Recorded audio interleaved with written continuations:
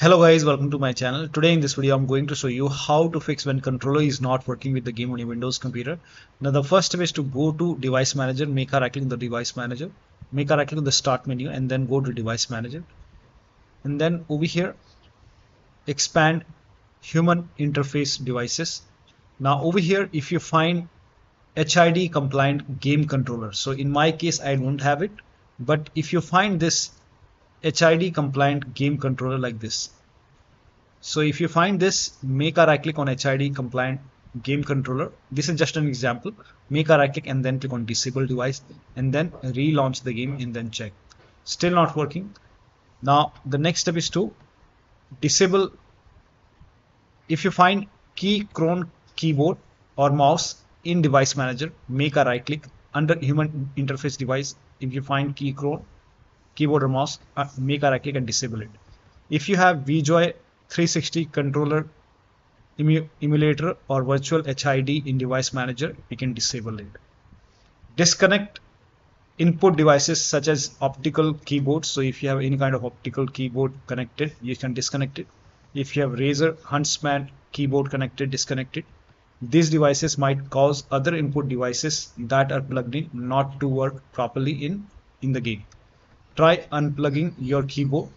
If you have any extra keyboard, wired keyboard connected or wireless keyboard connected, disconnect it.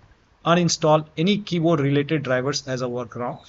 If you have keychron keyboard connected, disconnect it. Disconnect keychron dongle also from the computer. Disconnect any kind of dongle USB adapter connected to the computer which you're not using. Disconnect Razer Tartarus.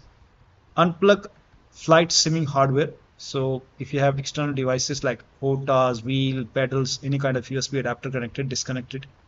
Unplug external keyboard, disconnect additional joystick or controller connected. Disconnect arcade stick. For few players, disconnecting the mouse has also worked, so you can try this. If you have any virtual controller connected like VJoy, etc. installed on your computer, you can uninstall it. In device manager, if you find VJoy, make a right click, disable it, or you can uninstall VJoy and then restart your computer and then launch the game. Next step is to disable Steam input if Steam is running. If you're running Steam, go to Steam, then go to settings and go to the controller tab.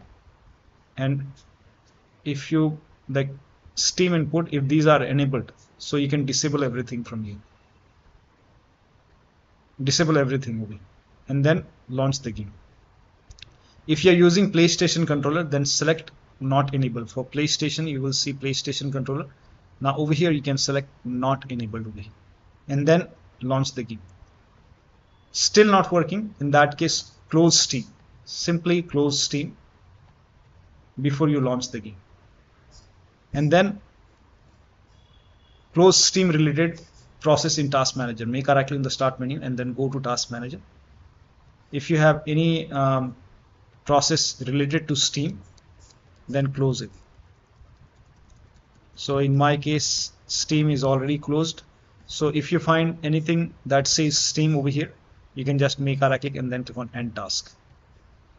Now, the last step is to use wired connection. So if nothing is working, you can connect your controller using the USB cable to the computer, and then you can launch the game and then check. So one of the steps shown in this video should help you to get the controller working with the game. So that'll be all. Thank you so much for your time, and please like this video and subscribe to my channel.